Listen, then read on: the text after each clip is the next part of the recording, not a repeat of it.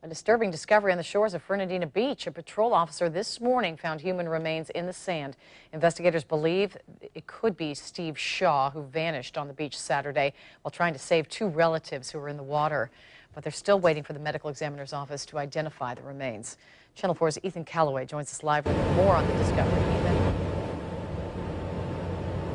Mary, it's been a deadly couple weeks for our area beaches. 3 people have gone missing in just about 10 days. Now, with the discovery of these remains, officials believe they may know who that person was.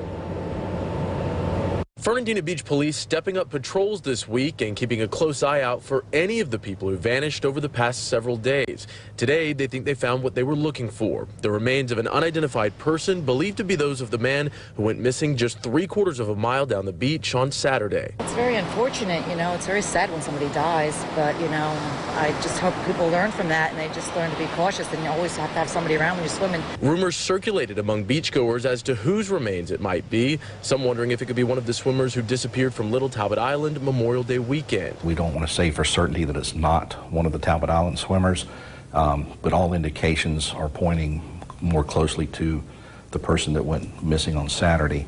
However, we can't make any positive identification. We're only going on what evidence we have at this point. The remains are now at the medical examiner's office in Jacksonville. That's where they'll perform DNA testing to determine the identity and cause of death. Still, police say they feel confident this was the man who went missing on their beach while trying to save 2 relatives. We definitely believe that his actions were heroic. He was trying to save family members. And in that split second when he had to make that decision, he did what he felt he needed to do. If they find someone, at least they got some closure. It's still traumatic for anybody to go through that kind of thing, to lose a loved one. I pray for people when I find out stuff like that, of course.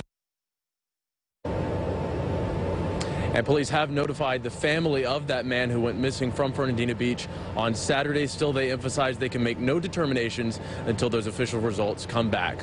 Reporting live, Ethan Calloway, Channel 4, the local station.